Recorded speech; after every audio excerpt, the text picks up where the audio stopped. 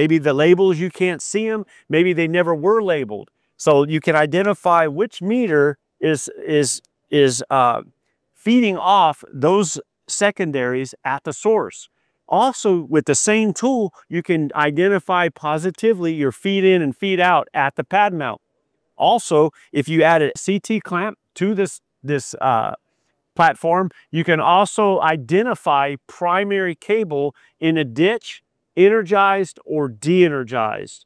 So now we have 5 functions that this tool can accomplish with one product. It's amazing, very highly versatile tool, very affordable. We built it and you use it. Thank you. Thank you, Nick. Yeah, and something I just want to mention, I noticed on the back here of this new product is, are these magnets? They're magnets. So I think that's pretty cool. Yeah, so they stick to the ferrous material of your meter cam.